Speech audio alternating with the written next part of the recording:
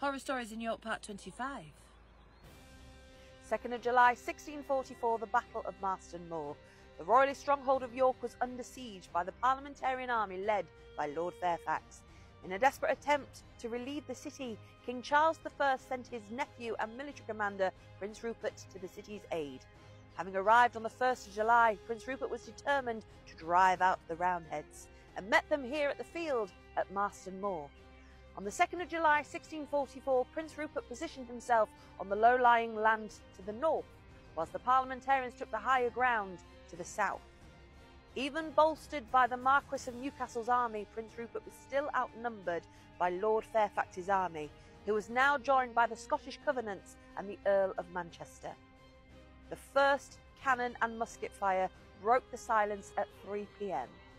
Though neither side would make much advancement in these early hours on what was to become the biggest battle ever fought on English soil.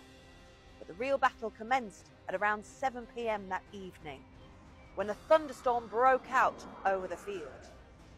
After 2 hours of fighting, the Royalists suffered a crushing and humiliating defeat. They had lost all their guns, and bodies were strewn about the countryside. 4,000 Royalist soldiers were killed and 1,500 taken prisoner. It was a staggering number compared to the 300 Parliamentarian soldiers that had been killed.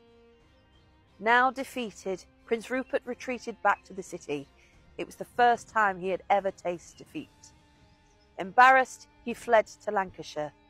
The Marquis of Newcastle fled to the continent. Now, with their royalist heroes gone, the city was left to the mercy of the Parliamentarian army.